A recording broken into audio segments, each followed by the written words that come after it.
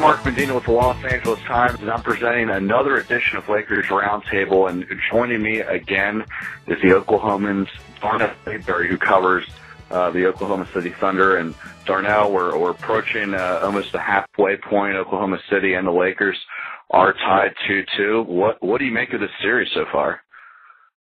I think it's been the best series in the playoffs thus far. I mean, who would have thought that this 1-8 matchup out west here is going to give us the most entertaining game, the most entertaining games so far in the first week of the playoffs. But that's exactly what it's been. I think, what we're seeing is a young, hungry Oklahoma City team that's ready to show the world, everything that they've put in, all the hard work that they've put in, and the development that they've made since last year's 3-29 start that everyone wanted to write about in terms of them being possibly the worst team in NBA history. And, they've got a lot of young talent, and I think they're using this series and, the glamorous Lakers to really show, just how good they are. You wrote in today's newspaper a very interesting story, and you laid it out pretty well. 10 reasons why you would argue that the Thunder is in charge of this series. And for people who didn't read the article yet, you can go to the Oklahoman's website. But I'll just tick off the reasons that you listed real quick. You mentioned youth and athleticism, defense, rebounding, Russell Westbrook, Kobe Bryant's assorted injuries, the disparity in bench production, the Thunder supporting cast, the free throw disparity, Serge Ibaka, and the Thunder's confidence. Can you talk about those factors and how you think Oklahoma City is kind of taking control of all those facets of the game? Yeah, I mean, you look at all those things, and that's just, I would say, a short list. I mean, there's some other things in there that the Thunder has control of that the Lakers have yet to figure out with this team. But really, the only thing that I see is that the Lakers, the only advantages I see that the Lakers have over the Thunder is home court at this point. And you look at the way that the Thunder played out here in L.A. the first two games. This is a confident team that's come back to L.A. I mean, they're looking at, okay, we got down by 17 in the first game. We came back and we only lost by 8, and we had it within 6 with 2 minutes to go. We got down by 11 in the second game and came back and had a chance to win it in the final 10 seconds if Kevin Durant's three-pointer was just a little bit more to the left. So they lost those first two games by combined 11 points, and they feel good that they can come in here and get a win. I think it's going to be tough. I think we're going to see a different Lakers team than we saw in games 1 and 2. I think they were trying to figure some things out, especially with Bynum playing his first game in basically a month, coming off that injury. So there's a lot of things that the Thunder can be confident about. But that list that you rattled off, I mean, there's so many different things that the Lakers are just seem baffled by, and really stumped. I mean, Russell Westbrook, I think you have to start with him. He's running circles around this team right now, particularly Derek Fisher and even the bigs. When he gets inside and attacks the rim, those guys don't seem to know what to do with him. I mean, Derek Fisher was candid in his post-game press conference after Game 4 Saturday night in Oklahoma City that he's not used to having to box out guards like that attack the glass like Russell Westbrook does. So he's given Derek Fisher fits.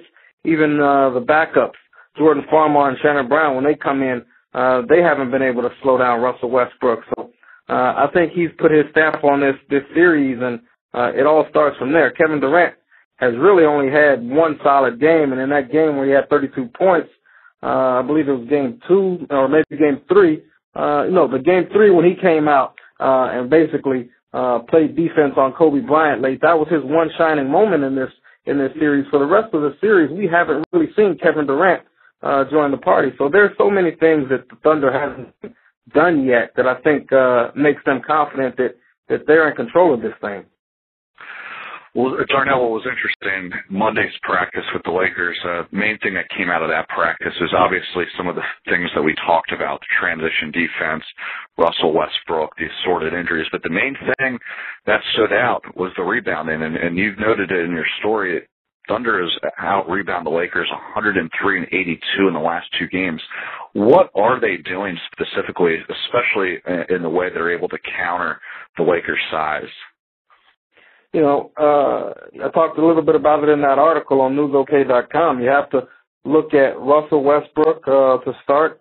He's second on the team right now in rebounding, I think, right at 5.5 or 6.5 a game in these 4 games. And he's basically crashing the glass at every opportunity, and he doesn't have to worry about Derek Fisher and those guys leaking out and trying to score in transition at the other end. He's been doing that all series. He has a knack for rebounding, and that's sort of one of his hallmarks. I mean, he can really get in there and battle down low with those big trees and Gasol and Bynum. He had 2 occasions in Game 4 where he missed his own shot and got his own rebound, and it led to another Thunder bucket. So they've got to be able to limit Russell Westbrook, first of all, and then the other guards. I mean, you have weak side help squeezing from the weak side. Scott Brooks talked about it today in Oklahoma City before they flew to L.A. He talked about the weak side help pinching, and basically instead of smaller guys out there, you got a 6'9", 6'10" Kevin Durant who's able to get a 17 defensive rebounds, 19 for the game. When you have that, that's an incredible asset, and the Thunder has really used it to their advantage. We're speaking with the Oklahoman's Darnell Mayberry, which you can also follow him on Twitter at twitter.com/Darnell Mayberry. And you tweeted from today's practice, a lighthearted atmosphere. Scott Brooks challenged the entire team to hit a half-court shot. Did anyone hit it? Yeah, Aton Thomas, of all people, finally hit it. A couple people came close, but the one guy who, isn't really even playing it, he steps up and hits it. All right, so there was any friendly wagers, or was it all in just good fun? I think Brooks put up $20 to whoever hits it. Either $20 to whoever hits it, or $20 to the whole team. But it was a little nominal fee. But they enjoyed it, and I think it's keeping them sort of at ease and not really thinking about this pivotal Game 5 they got tomorrow night. With that lighthearted atmosphere that you noticed, along with other things, what is Oklahoma City's approach heading into Game 5? This is a team that's, to be blunt, I mean, this team is going to give you cliche after cliche. They want to take it one game at a time. They're not going to get too high or too low. They're going to come out and control what they can control. But in this series, it actually rings true. They have to continue to play defense the way they've been playing defense. They've held the Lakers to right at 91, 92 points per game, 41% shooting. The three-point marksman for the Lakers. I mean, Fisher has gotten off a little bit, but for the most part, they've held the three-point shooters in check, and I think that has a lot to do with Kobe Bryant's busted finger and Ron Artest just not been able to find his stroke right now. But they've played really solid defense. And when you look at the way they ended the season, I mean, it comes as a shock because they were real bad defensively over the last month and a half in the season. But they've gotten their defensive intensity back, and I think that's where it starts. If they can close out possessions with rebounds like they've done the last 2 games and not allow the Lakers so many second chance points and even opportunities like they did in the first 2 games, and I think you're off to a good start. And then you also like to see some of your role players travel. James Harden has got to step up in Game 5 like he did in 3 and 4. He can't come out here and be scoreless again like he was in Games 1 and 2. If he does that, I mean, I talked about bench play. He gives this team a different dynamic when he comes off the bench and he can facilitate, be a playmaker, and knock down open shots. And Jeff Green has to get it going. He showed some signs in Game 4 with, I think, 15 points, but he's got to be consistent and be able to knock down the shot when the ball swung to him. And lastly, we've seen 4 games so far. Lakers take the first 2 games. Oklahoma City take, the latter 2 games at their home court. How would you assess the possibility that Oklahoma City could take this series? That's a tough one. I think they've got a chance. I think they, as I'm writing for tomorrow, I think they better win Game 5. If they don't win Game 5, it's going to be tough sledding, because then you got to look at winning Game 6 and Game 7. And I just don't see that happening. Since the Lakers moved to L.A., they're 18-0 in Game 5 when the series is tied 2-2. So that seems to basically put the writing on the wall that the Lakers are going to win this game Tuesday night. I got a stat in Tuesday's story that road teams are 21-83 all time in NBA history in Game 7s.